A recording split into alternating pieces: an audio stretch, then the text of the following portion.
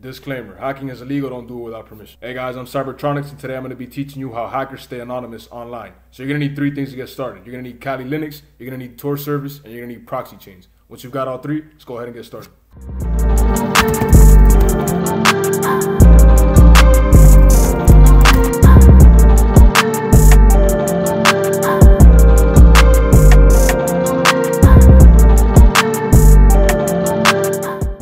Alright guys, so the first thing you're going to want to do is you're going to want to make sure you've got the Tor service and Proxychains installed. So if you're using kalilinux, you should already have it pre-installed, but if you're not using Kali, let's go ahead and show you how we can do that. So you're going to open up a terminal, and once you've got your terminal open, you're going to type in apt install Tor, hit enter. That's going to install the Tor service. Alright, so once you've got that installed, we're going to install Proxychains. So to do that, you're going to type in apt install Proxychains. Apt install Proxychains.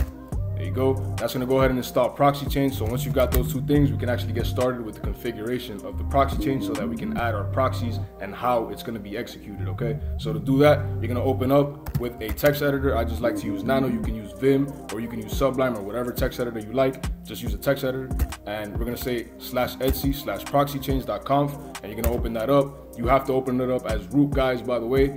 Or sudo, because if you don't open it up as root or sudo, then you won't be able to write to the file, and that's what we want. We want to write to the file. So once you've got it open as root, you're going to go ahead and go to one of these three options here. As you can see, there's one string of line of text that isn't commented out, meaning it doesn't have a hashtag next to it. So if something has a hashtag next to it, it means the computer is not going to read it and execute it. So as you can see here, the one that's not hashtagged is dynamic chain. That's the option I'm choosing. There's three. There's dynamic, strict, and random. You can go ahead and read through what each one does, but I'm using dynamic. So once you've chosen which one you're going to use, you're going to go ahead and go down, and you want to make sure right here where it says proxy_DNS that there's no hashtag next to the proxy_DNS option.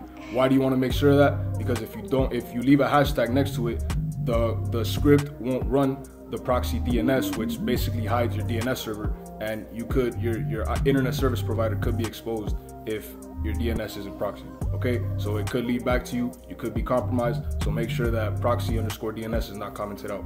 And once you've got those two things done, you're gonna go all the way down, and this is where we're actually gonna put our proxy servers, guys. So I've got two right now. It's the Tor service basically is what I'm using. So what that means is that my traffic is gonna be tunneled through a node in the Tor network, and this is about as anonymous as you could get, guys.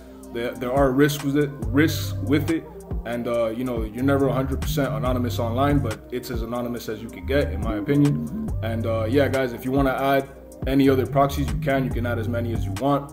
And yeah, but I'm not going to be doing that today. I'm just going to be using the Tor service proxies just to show this example. So once you've added your proxies, whichever ones you're going to use, you're just going to go ahead and save the file. For now, you're going to Control X, and it's going to save the file. And once you've got that done, we're going to turn on the Tor service. So now to turn on the Tor service, we're going to type in service Tor start, and that's going to go ahead and start up the Tor service in the background.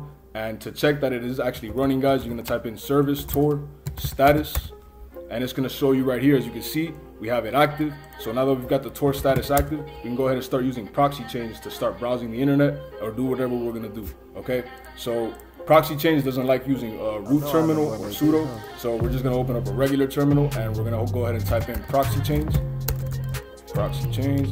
Firefox, you're going to specify the browser of choice. I'm using Firefox, and you're going to type in the website you want to go to, google.com. And it may take a few seconds here, guys, because we are using Tor, and we might have to sacrifice some speed for anonymity, so keep that in mind. But it's going to go ahead and open this up here, and once you've got it open, we're going to check our IP address on the internet to make sure that this thing is actually working, okay? So once you're on Google, we're going to go ahead and type in what is my IP, and we're going to hit enter.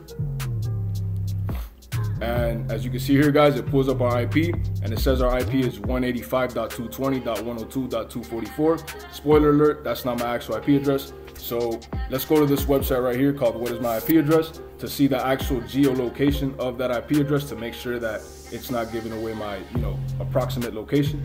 And you're gonna go ahead and click on that, and once it loads up, we're gonna see where we're at. And as you can see here, guys, it says that we are in Portland, Oregon, and the Tor exit node. Spoiler alert, I'm not in Portland, Oregon. So yeah, we're gonna go ahead and check if our DNS server leaked. So to do that, we're just gonna go to dnsleaktest.com and bear with me for a second here, guys. This might take a minute. All right, and it's loaded. So once you're in this website, you're gonna click on standard test, and it's gonna test to see what your DNS address is. This might take a minute, so I'll be right back. All right, guys, I'm back, and as you can see here, we got our test results. And yeah, this thing has obfuscated our our location and our IP address and our DNS server. So as you can see here, our internet service provider is TerraHost. That is not my internet service provider. And this is the IP address, and here's the host name, Tor exit 1 TerraHost. So there you go, guys. This is basically how hackers or anybody could be anonymous online. So I hope you learned something. I hope you liked the video, and without further ado, let's get up out of here.